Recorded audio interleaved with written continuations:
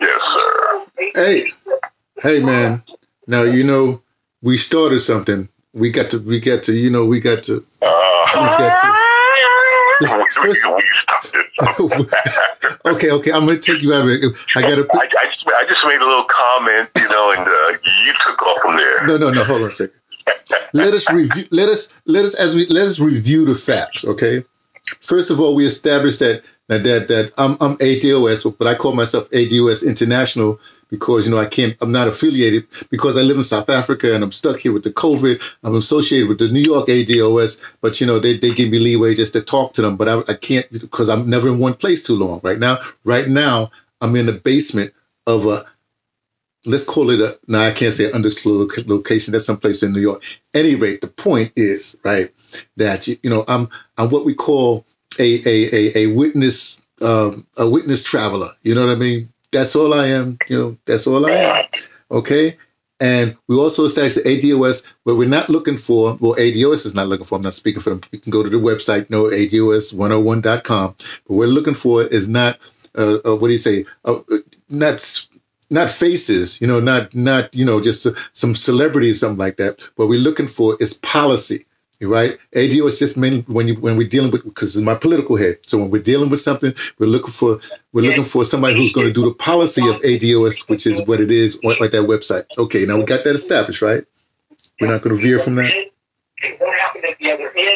Sir, are you there? Are you listening? This boy here? Yeah. Oh, okay. You got all that. Are you doing 5 things at one time? What's that? What you got on? What you listening to?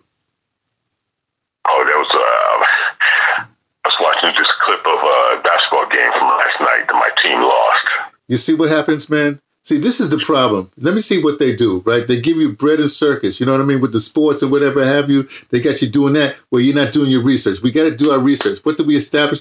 We established that more than likely, this is my conjecture, I'm not going to drag you into this, more than likely that the logical person to be the vice president for Joe Biden would be Susan Rice, okay?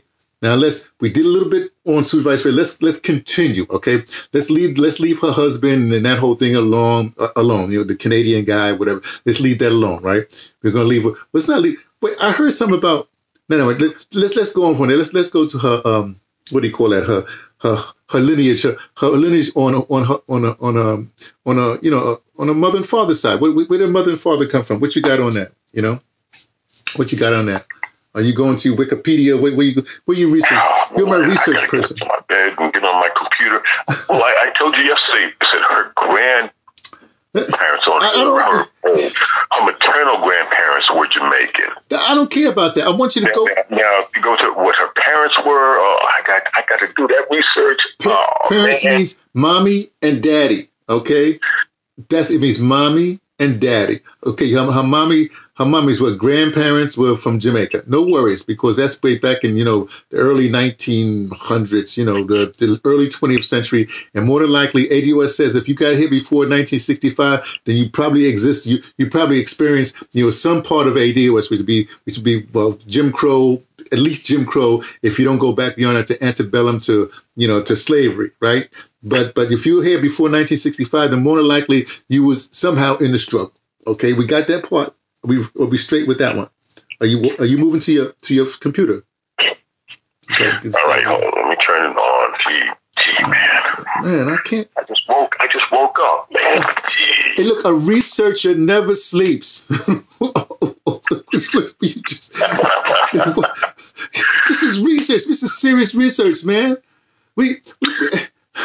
The country depends on this. I want you. The country depends on your research. We got to get a jump on this. Why we got to? Actually, we don't have to get no jump on it because it don't matter, right? Because whoever the boy picked, they still. We got to find out if they're going for reparations, and we're going to reparations some other time. When I say reparations, I don't just mean some money. You got some other stuff. But first, you got to acknowledge that hey, this country, America. Where's my American? I got American flag and the other thing. I got a little American flag in my bag that I carry around. I need to get that because we're American. And America owes ADOS a big, they got to schedule a debt. That's what they got to do. You know what I mean? But that's neither here nor there. We're going to deal with the politics right now. With Uncle Joe Biden. He American. He's so American that he did a lot of stuff to lock up ADOS. and we don't. And you mentioned several police chiefs. Well, what did police chiefs and Kamala Harris and prosecutors do? They lock up Americans. So we're not dealing with them people. Police chiefs, prosecutors. Nah. If you spend your whole life doing, hey, Joe Brown said this. Judge Joe Brown said this. If you spend your whole career locking up people, what does that say? You know what I mean? Couple, yeah, you know. So she out. We ain't even talking about that girl. Okay, well that Brahmin, I should say. I shouldn't call her. Yeah, we ain't talking about that Brahmin. Okay, now come on now. Hey, you're doing a journalistic thing. I see you don't see this, but I got on my Ida B. Wells rendition. Talk about Joe Brown. What's his name? Brother Ron. You know, he used to have Joe Brown on all the time. No, he has all Joe Brown right now. Yeah. So anyways, he did this rendition, a painting that he put on a T-shirt of Ida B. Wells, journalist. You know who Ida B. Wells was?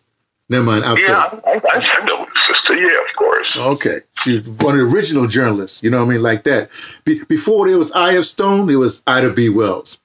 Ta-da! That's what tradition Eye of Stone is in. He's in the Ida B. Wells tradition. That's what we say. Okay, so what we got there? In fact, this is, you know. Well, I mean, I'm having trouble trying to find something happened with my computer. I'm trying to find, like, Lord. you know,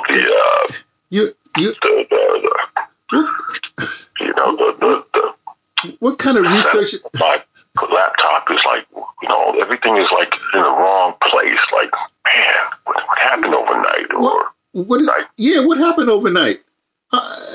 You know, what? I mean, I had a little night juice, but man, what?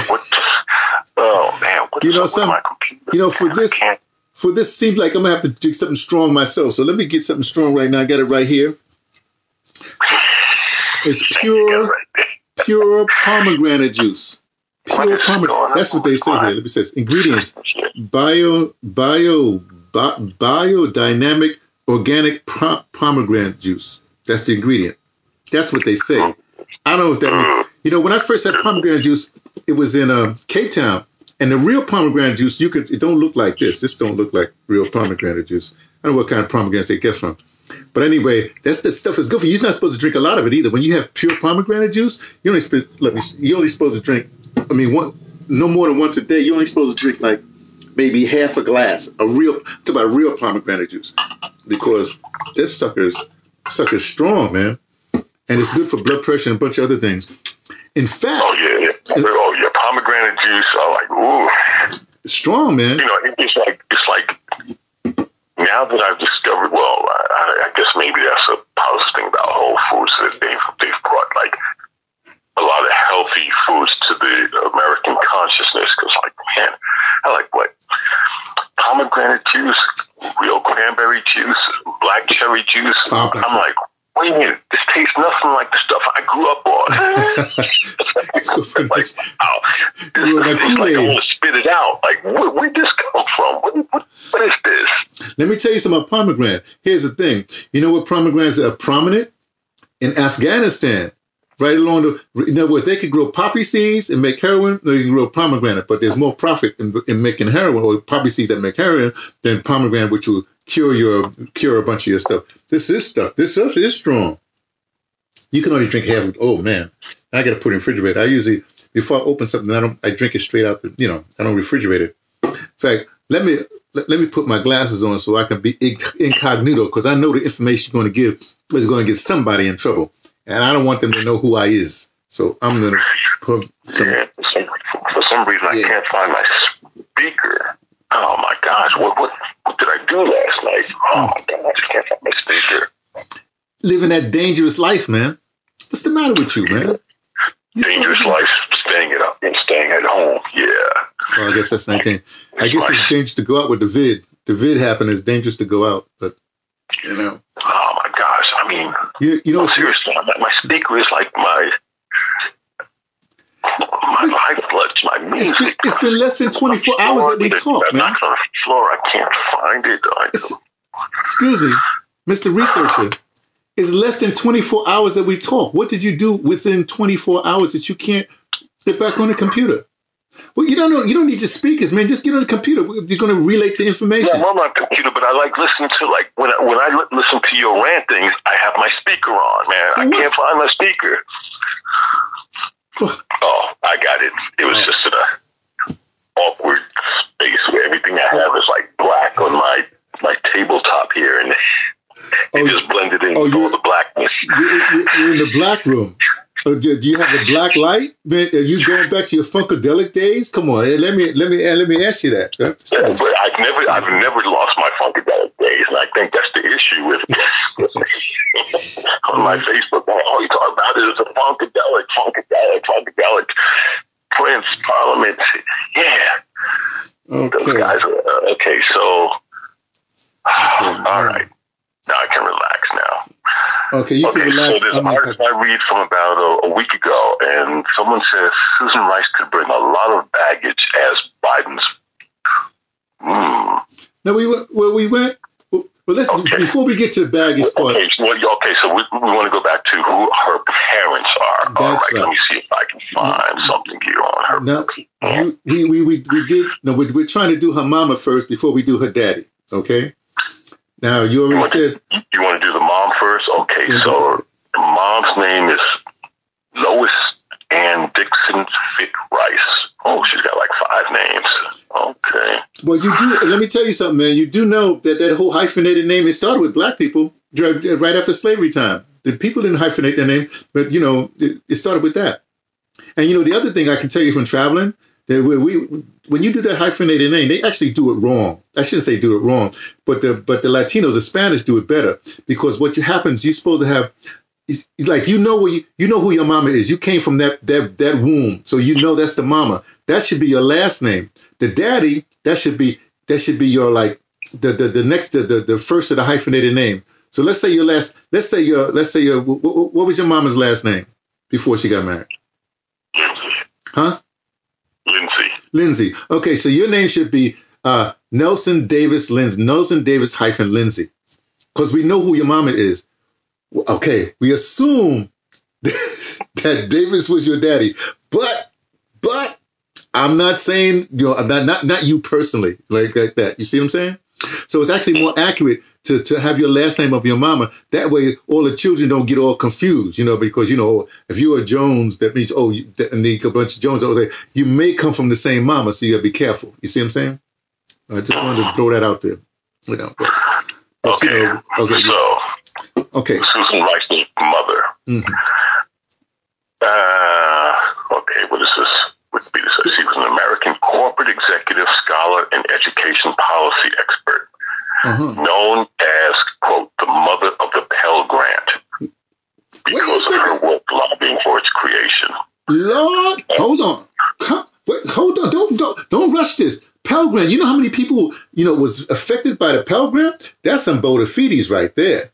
Okay, but she was born in the States, right? Yeah. Okay, go keep going. Pell Grant. Okay, keep going. That's good. That's a check. I'm a Pell Granter. There you go.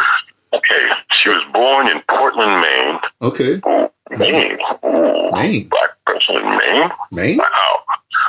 Okay. Her parents were immigrants from Jamaica. Okay. Okay. They ended up in Maine. She was a graduate of Portland High School in Maine. In her yearbook, she was the yearbook editor, student council president, and valedictorian. In Maine? Likely to succeed. And most valuable female in her class. What? According to... Susan, wait a second. Hold it. Susan Rice's mama was in Maine, like, and she was the head of what that. That's more than bona fides. That's like what do you call it? The trailblazer and that stuff. Okay, go ahead. What else is happening with her? Okay, so her parents encouraged her to pursue higher education. Of course. Now, if she's a what I want to say, a person from Jamaican parents, it's like, yeah, okay, so Jamaicans, yeah, Americans. Hold on. So we don't know the father yet. We just deal with the mama's line. Oh. You understand? All right. So what else did the mama do? She's the most valuable, whatever. How does she do this Pell Grant? Who does she work for to get this Pell to be the mother of Pell Grants? So let me go to. She earned her bachelor's at Radcliffe College. Hold on, wait a second. That's important. Radcliffe is where all the white girls, the people, all the people like the rich white women and politicians go. White the female ones go. Go ahead. What else, Radcliffe? Go ahead. Okay, she was elected to Phi Beta Kappa and would later be a trustee. Okay. Of Radcliffe? Yep. Really? She was a Woodrow Wilson Fellow at Columbia and has honorary degrees from both Brown and Bowdoin College. Bowdoin, Bromwood, whatever. Go ahead. Yeah. Bowdoin. It's Bowdoin. I don't know how to pronounce that. I don't know where it is either. Okay, that's in. But we know. Okay, so it's a private Brown is Ivy League college in Maine. Okay.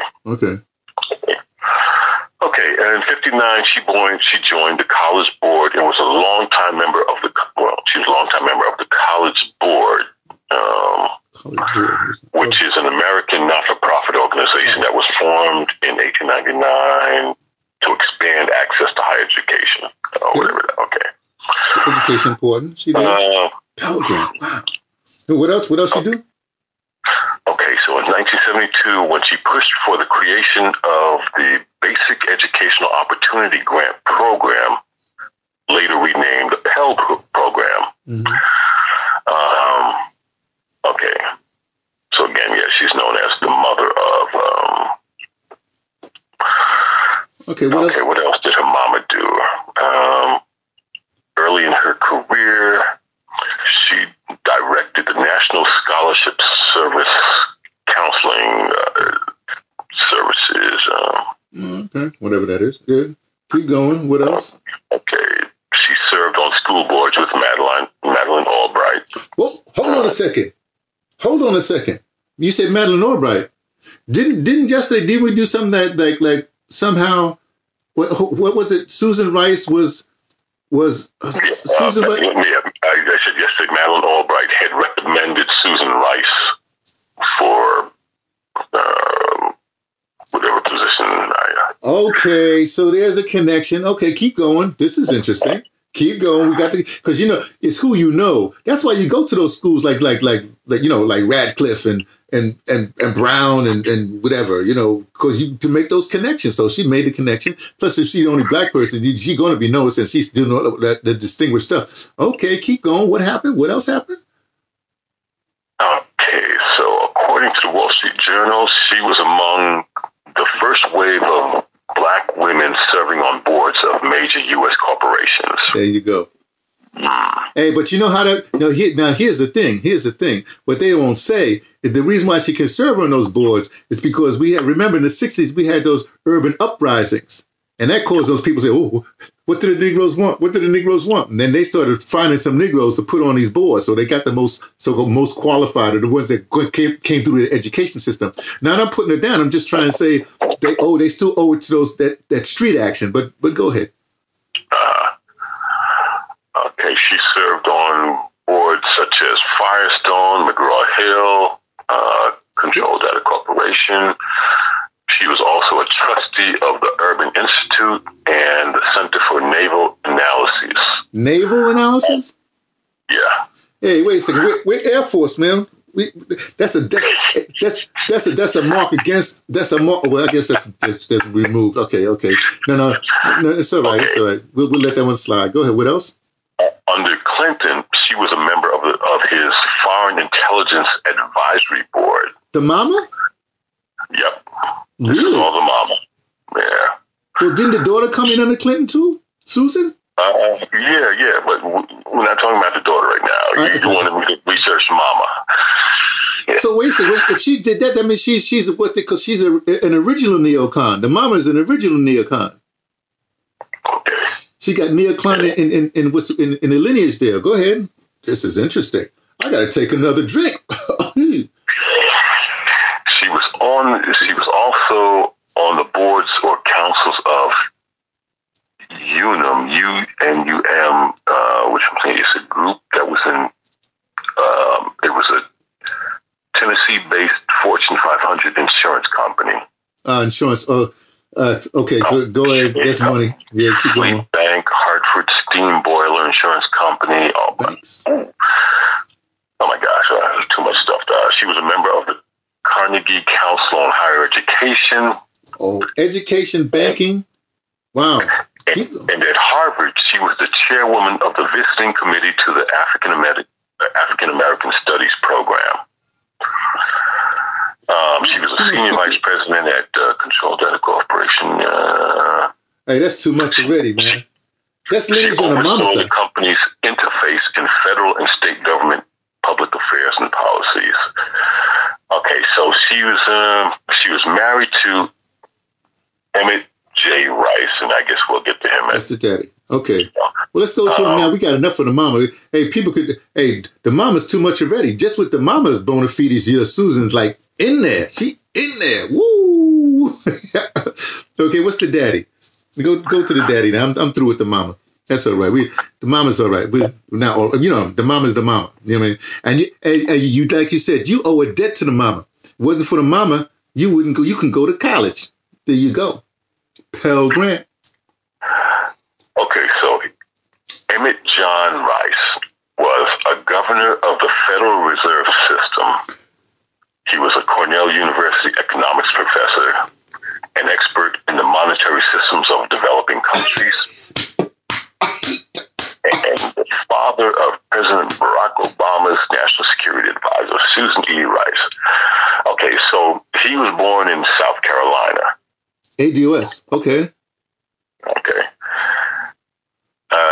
No, go back to that reserve body thingy. What? I guess you would get to. No, keep on going. I'm sorry, I didn't want to stop you. Go ahead. I can't get back to reserve body. And so this is reminiscent to my oldest, closest friends here, whose mom came from Jamaica and married American. And even though they have Jamaican roots, they have no love for Jamaicans because being born here or raised here, they've told me stuff like, Nelson, you cannot believe the stuff that our Jamaican relatives say about Black Americans. So they identify themselves more as Black American than Jamaicans. Okay, yeah, but I don't want to get into that because I don't want to get into divisiveness. That's individual. I get you. I understand that, and that's true. Blah blah blah. Hey, man, look, my earliest memories from 3 to 6 years old, I was in foster care and I was abused by a Jamaican. But I have no animosity against that because this woman was, she wanted to pay for a house. So me and my brother were just. So I'm not. I have no. Keep on going with the daddy. Leave the. Okay. He attended segregated schools before his family moved to New York when he was 16. Oh. He studied at my local school, CCNY. Okay. You know what that means? You know what that means? The same school Colin Powell went to, CCNY. Okay. We don't know. He didn't go at the same time. But here's the thing, man. Here's the thing. Remember, CCNY back in those days was free college. Right. But even in his time, he proceeded like Colin Powell, who went, got his college free. I had to use a Pell Grant when I got in school. Yeah, but I think that Colin Powell was member of the ROTC. I think he's member even of the Persian Rifles, which is member of Persian Rifles, which is an elite drill team for ROTC. I'm not really sure about that, but I know he's ROTC in whatever ROTC and CCNY. But keep going. Oh man, as I see, he's got some bona fides too. Okay, so he got his degree in 1941 and an MBA in 1942. He joined the U.S. Army Air Force in World War II, serving with the Tuskegee Airmen.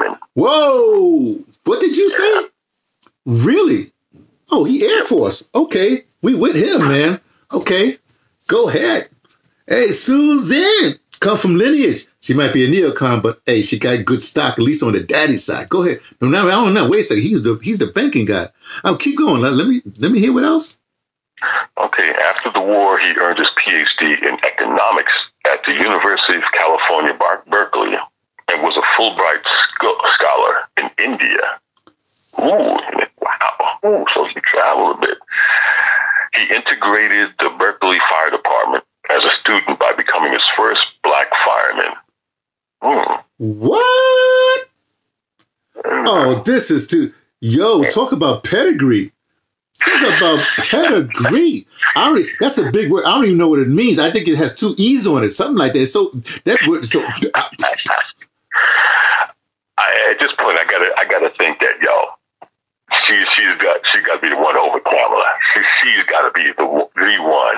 Okay, so he next taught economics at Cornell as the university's only black assistant professor.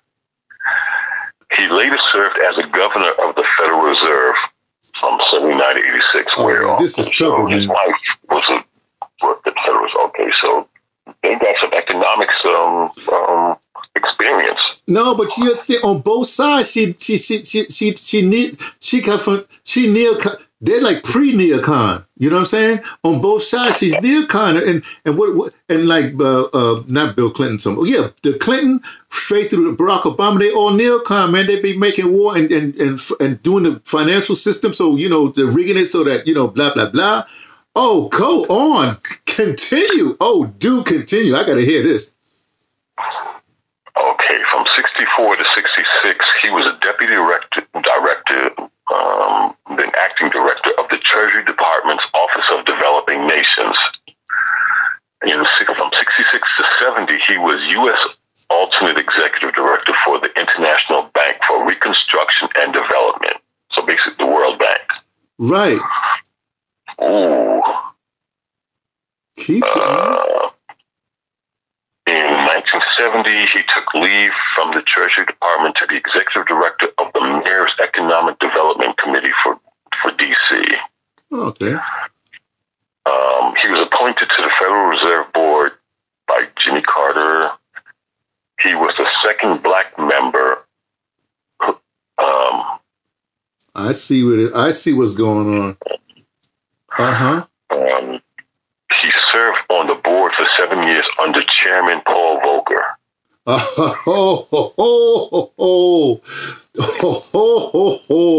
Wasn't Volcker right after the Ayn Rand guy? Whatever that guy is, the Greenspan. Volcker was that anyway? Oh yeah, Alan Greenspan. Yeah. I agree. Did you know? Let me tell you something, man. Let me give you some BAI information, man. Ayn Rand used to be at BAI. Well, same time Malcolm X was. They had programs, whatever it is. But Greenspan used to be like a lapdog around her. Around Ayn Rand. Just a little facts. I'm just. This is what I know for real. But go ahead, man. Keep going. It's Ayn Rand, not Ayn Rand. Okay, sorry, man. Go ahead. Maybe I've never really heard the pronunciation, but excuse me. Ayn Rand. Okay. Can I explain something to you, Mr. Researcher? I read her novels. You know what I mean? The Fountainhead and Atlas Shrugged, right? But before that, the reason why I understood her is because she wrote this incredible play. This play is a play about what do you call that? A trial jury. And the gimmick, it was a Broadway play. The gimmick was that the jury was picked from the audience, right? Basically, I read all of Ayn Rand, all that stuff like that. And I look at it as as a hack novelist. I don't, this great thinker. I don't know where they come up with that from. I don't know what they're thinking. You know what I mean? But I know as a playwright, it's a great play, by the way, and great convention how they did it. But anyway, you can say it's Ayn Rand, but it's all right. You can say it the way you want to say it. I'm not going to argue with you because you're doing some good research here or some good whatever. Go ahead. What else happened there? That's pretty much it. He passed away at 91. In 2011. Wow. Man, talk about bona fides, talk about lineage, talk about pedigree. Man, she got it all. You be a fool. You're right. There's no way there's no way if you look at the pedigree, and at least the mother and the daddy.